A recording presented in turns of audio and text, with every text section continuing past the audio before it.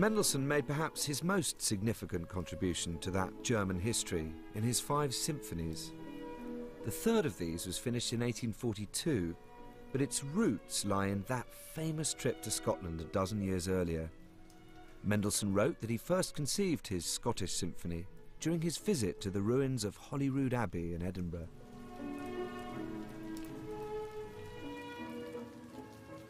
How does Mendelssohn summon up the brooding majesty of the scene?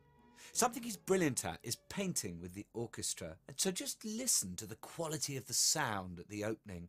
A plangent and full-throated woodwind chorus, rich but without significant bass.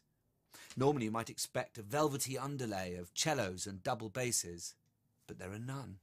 The harmony rides on a much slenderer platform of horns and bassoons. I think Mendelssohn is looking at the sheer vastness of the sky, an endless horizon, brooding and stark.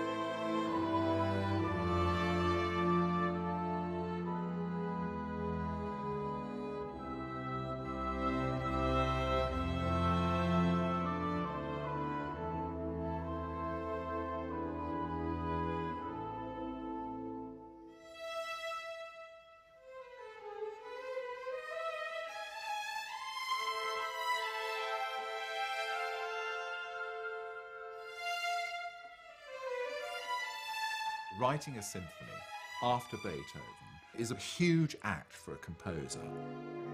The Scottish Symphony is without doubt one of the best examples of Mendelssohn expanding the idea of German music, paradoxically as it sounds, through images of another country.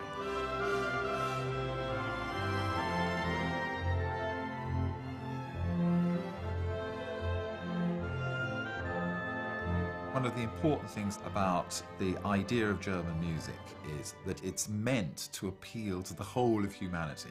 This is music that's going to give all people, not just German people, a kind of moral standard.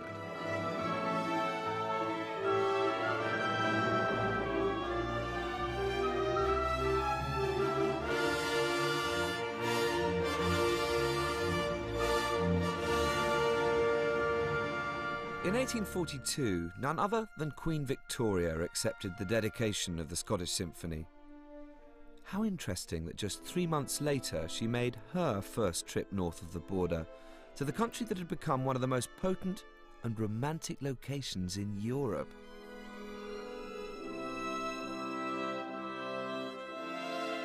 O Caledonia, stern and wild, meet nurse for a poetic child, land of brown heath and shaggy wood, land of the mountain and the flood, land of my sires.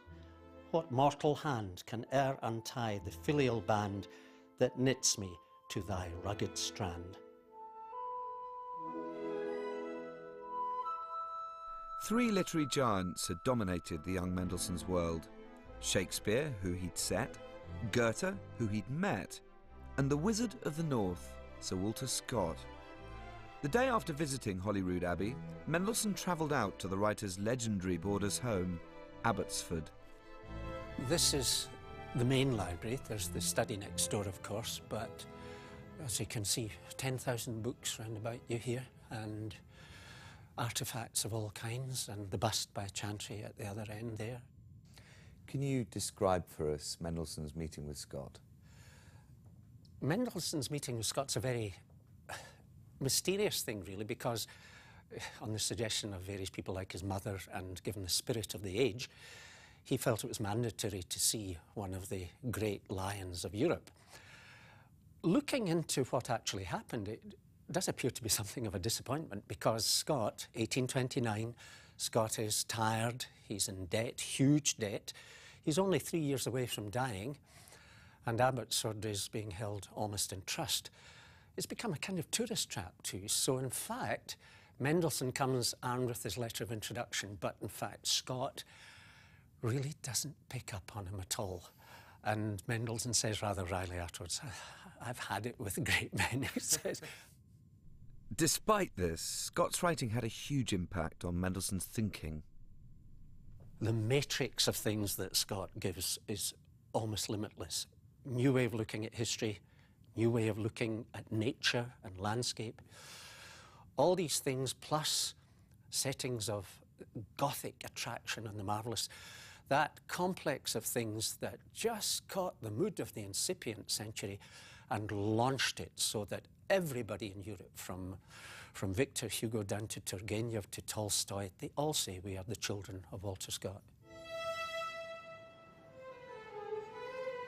For Mendelssohn, Scotland was to remain a rich well of inspiration, providing a pictorial and poetic base to his musical romanticism, just as it had for the poet Keats, who'd made a similar trip a few years earlier. The Keats-Mendelssohn comparison is rather interesting. Keats wanted a local homegrown version of the sublime, really. I mean, that's what it comes to. That's why he goes to Fingal's Cave, and of course I'm thinking particularly of Fingal's Cave because of Mendelssohn. And the idea was to address himself to the sort of mightiest things that he could find, and to use that as a way of thinking about how to crank up the imaginative scale of things, and at the same time to give some physical reality to what drove him in almost all walks of his imaginative life, which was to think about how writers might do good in the world. Mendelssohn's vision was almost identical, and perhaps nowhere more so than at the transformative, hymn-like conclusion to his Scottish symphony.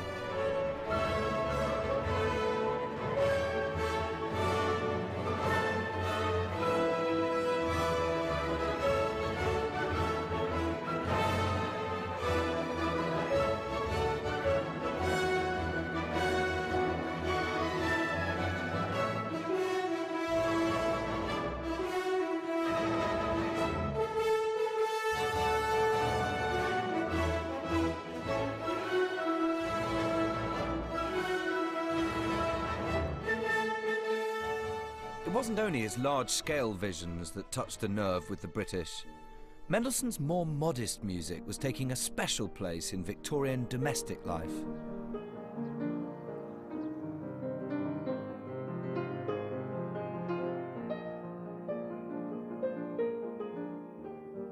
The piano industry was booming in Britain. By 1842, the famous piano maker Broadwood was one of the 12 largest employers in London. Instruments were finding their way into the homes not just of the wealthy, but of the burgeoning middle class. And all these people needed music to play.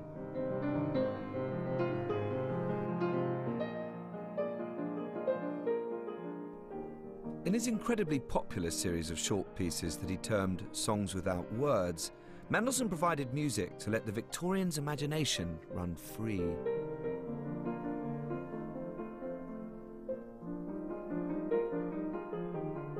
And when he did write music for a particular story, the results were more than evocative. One of my most treasured possessions is this engraving of a painting by Richard Dadd. And it's called Puck and the Fairies. It's a scene from A Midsummer Night's Dream.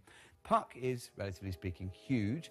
The spirits, the fairies running around underneath him, are tiny, feminine maybe, androgynous almost certainly. I think Mendelssohn played a huge part in how the Victorians imagined the supernatural world. In 1843, he wrote more music for A Midsummer Night's Dream, and here, with his magical moods and evocative dreamscapes, he conjures up a brand new vision of a mercurial, quicksilver fairyland.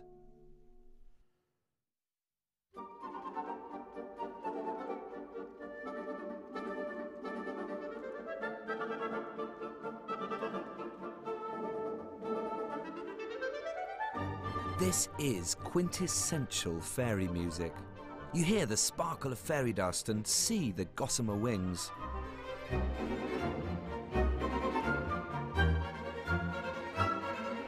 But Mendelssohn's magic is always hard won. and in recording it, the orchestra and I came face to face with its fiendish difficulty. Thank you very much indeed. Yeah, thanks. Thank you. I find you getting slightly behind at the top of that run, and then clarinets, bassoons, you're behind. The strings and the wind start to part company, so just keep absolutely tight. Yep, bop, bop, beep, bop, bop, beep, bop. It is scaring, and I tell you this because we finished playing 2 days ago the Midsummer Night's Dream stage music. How could a so-called modern orchestra of the time of Mendelssohn have played this infernal scherzo, the way it's written? I mean, today clarinets, bassoons, oboes are much improved instrument, and still is hell, I guarantee you, for this orchestra which knows even the shadow behind the notes of Mendelssohn is hell for them.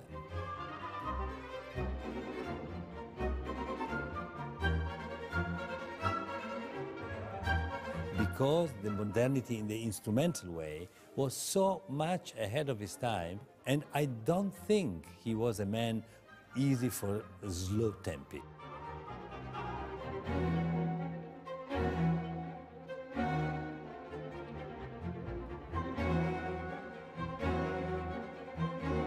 In a way, perhaps that's part of his genius, that he deliberately made it feel on the edge of possibility. And I know from my own experience, it's something as basic as choice of speed, of tempo, that there's a certain speed that will work very well, say, for the clarinets, but it won't suit the violins, and so on, you know, to find that mean. But it's always going to be on the edge. Very tricky, I tell you. Getting everyone to commit to the optimum tempo is key here. It's not easy, but we're there now.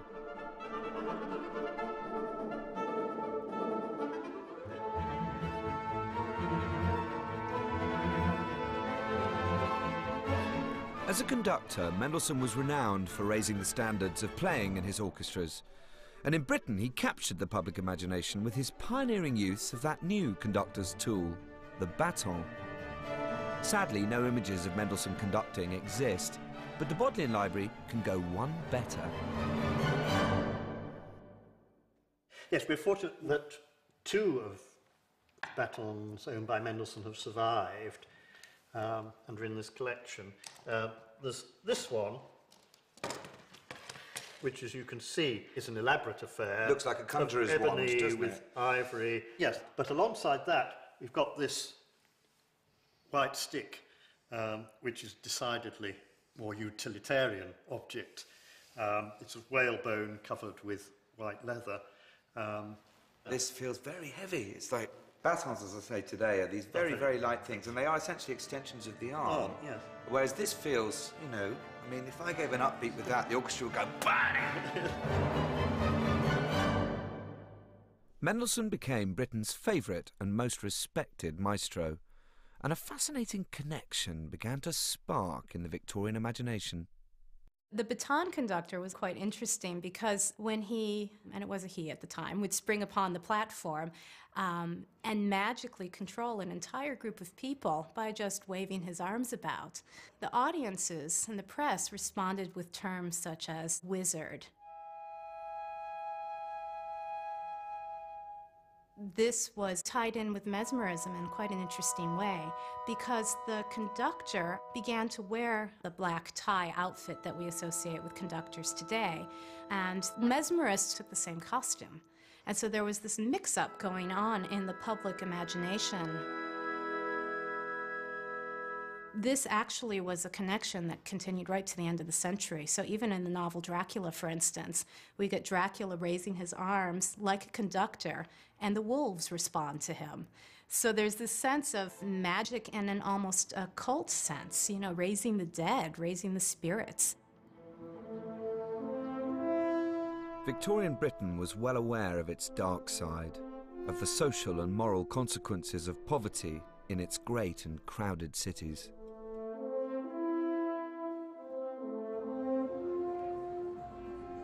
Just like today, people were desperate for a magic solution to the problems of a modern world.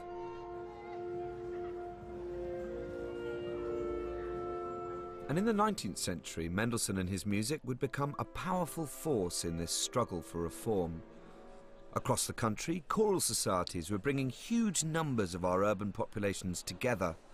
This great British tradition, which survives to this day, provided the seedbed for Mendelssohn's last masterpiece.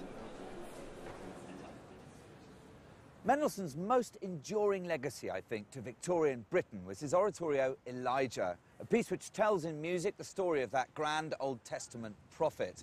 And it took a place very quickly in the British people's hearts alongside that of Messiah. It was commissioned once again by the Birmingham Triennial Festival and had its first performance here at the Town Hall with Mendelssohn himself conducting. And I, even I,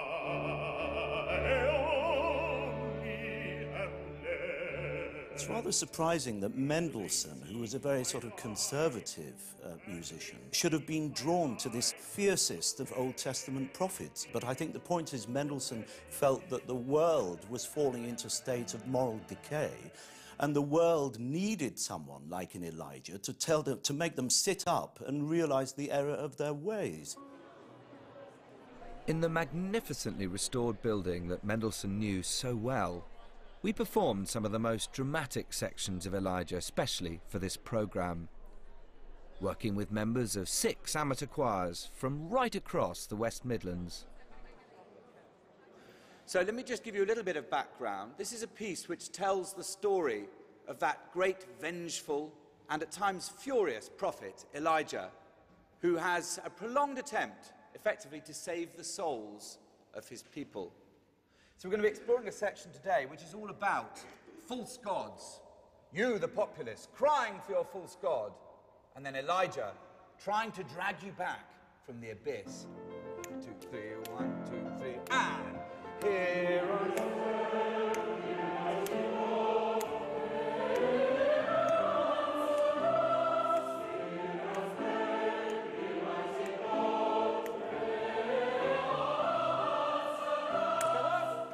This is not, repeat, not polite music. This is not something which is prayerful. What we need is a sound approaching that of the football terrace, really, for this section. Okay? And the other most important thing to say to you right now, ladies and gentlemen, so hopefully we can eradicate it right now, is that you are wonderfully, fabulously, and gloriously behind the whole time. Okay? Mendelssohn, I think, saw himself a little bit as an Elijah himself, in a musical way, in the sense that he saw himself to be the guardian of true musical values. Speak it to me. 1, 2, 3, 1, 2, 3. Good. Now shout it at me, please. 1, 2, 3, 2, 2, 3. That's the effect I want. Now shot me. And 1. Go. There was great fear of groups of people coming together because on the one hand you had revolutionary mob activity in France at this time, and that was rather close, 30 miles across the English Channel. But there was also a sense that if you could get a group of people working together in the right sort of way, the nation could advance. And so it touched on that great Victorian word, progress.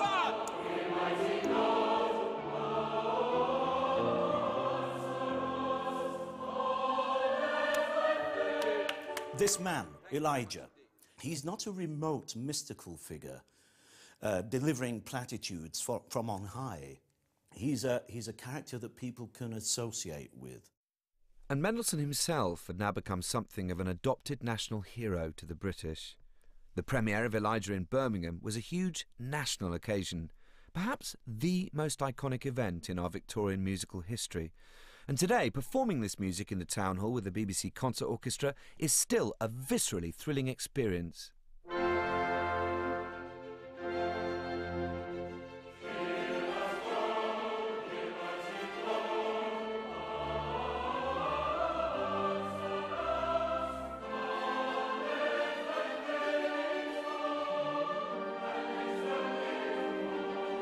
Mendelssohn's forces for the premiere numbered over 400, and somehow another 2,500 souls had managed to squeeze in to hear them.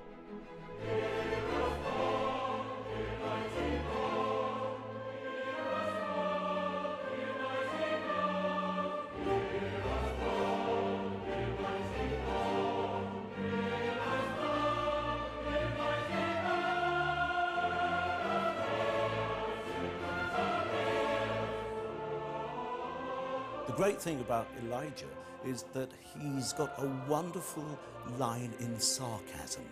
And this is always very refreshing, I think, with an Old Testament prophet. I love it particularly when he's challenging the worshippers of the false god Baal to prove that their God exists. He says, come on, call him.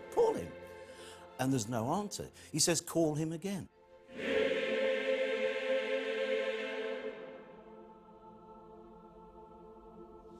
Call him louder,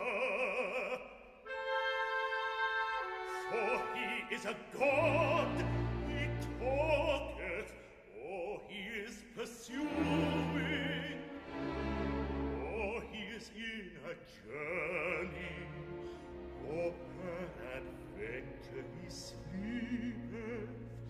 So awaken him, call him louder, call him louder.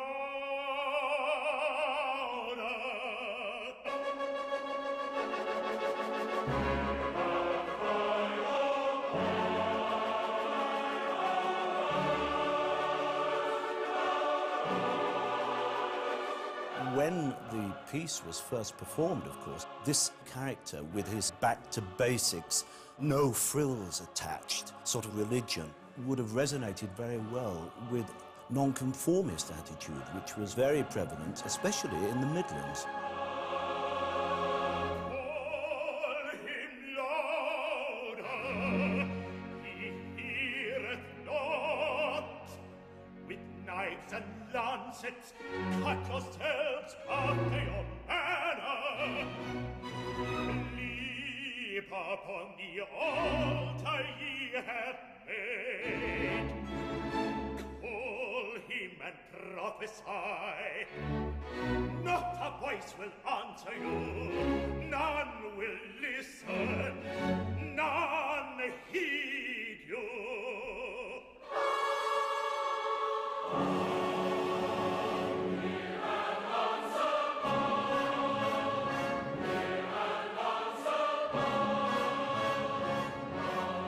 These massive choirs had a sound that would reach for miles, but for someone to sing in it, there was actually physically represented in front of them and orally heard a sense of national unity.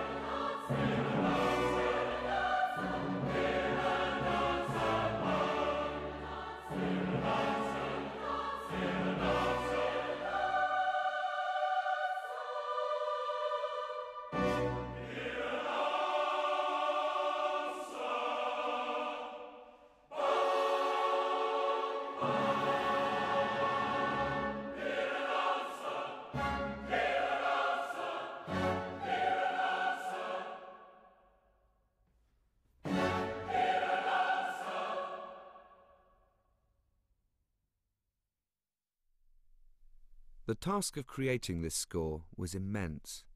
Like Elijah, Mendelssohn had taken himself to the brink. When he's almost at his wit's end, there we see the private man inside. There's no one around to hear him when he turns to God and says, look, this is enough. I've done as much as I can. I've tried to persuade them to come back to you.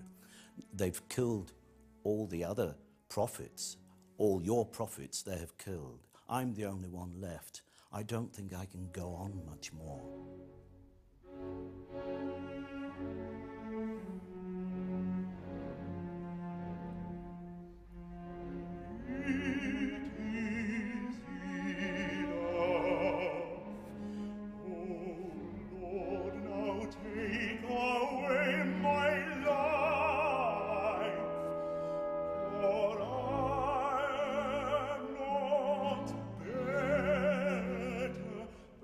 My father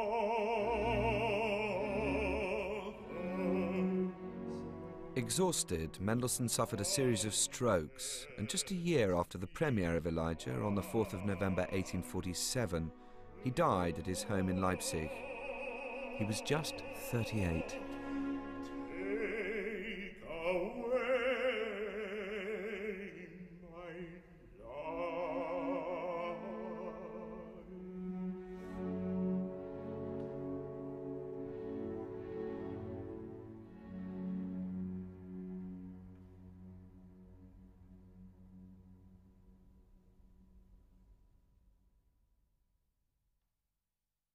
The death of Felix Mendelssohn marks the end of my journey through 2 centuries of musical and cultural change in Great Britain.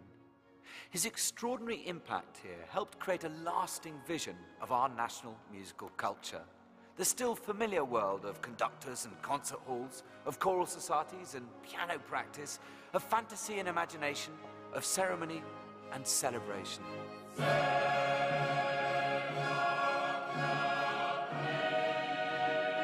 Over 200 years, as Britain's political and social landscape was transformed, 4 towering composers played their part in providing a soundtrack for our nation. From Purcell, Handel, Haydn and Mendelssohn, we have inherited great music for the grandest and most solemn state occasions.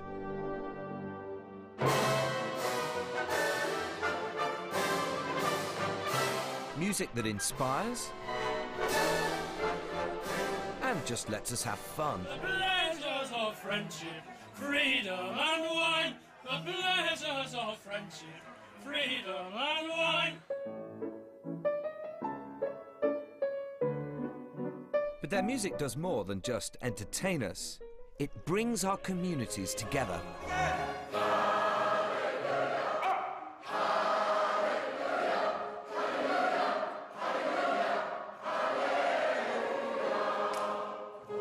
And as I discovered as I travelled the country in the making of these films, it celebrates our landscape, our lives, and our language.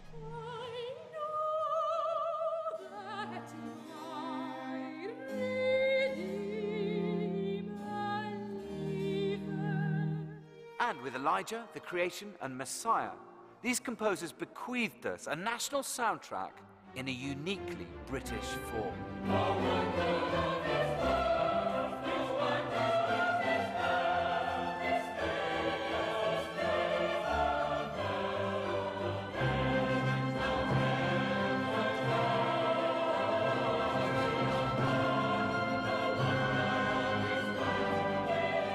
During this journey, we've witnessed how music has always been at the heart of the transformation of British society. And above all, we've celebrated the richness of British culture, which comes from looking beyond our borders. British music is and has always been a platform for music and ideas of every sort. Our diversity is our strength.